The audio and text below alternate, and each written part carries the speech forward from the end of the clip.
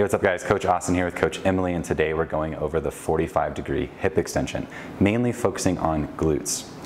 So if Emily goes ahead and sets up here, the first thing that I want to highlight here is going to be her foot position. So a common mistake that I see people make is actually externally rotating their feet too much, putting more emphasis on their external rotators, like glute medius, and things that actually externally rotate at the hip, instead of the glute max, which we need to have our feet more straightforward and not externally rotated.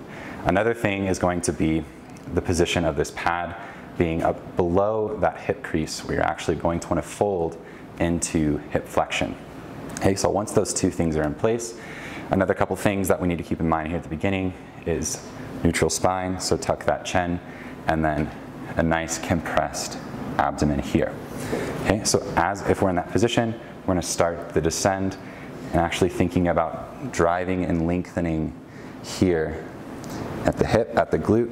Okay, and Emily can, if she contracts her quads at the front, can she get any lower? A little bit more lengthened. Okay, so as we're coming back here, she's going to have a slight pinch in her glutes and actually thinking about driving those glutes down.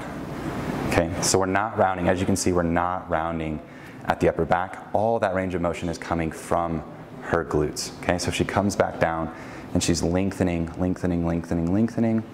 Okay, good. Everything's nice. Abs are compressed, chin's tucked, and then she's thinking about actually driving her glutes down. Okay, you can see that Emily has a slight round in her upper back, and that is actually okay because the spine isn't actually loaded here. It's okay that your spine is naturally kind of rounded, because that cue in itself can help you actually not hyperextend and start to round at the lower back.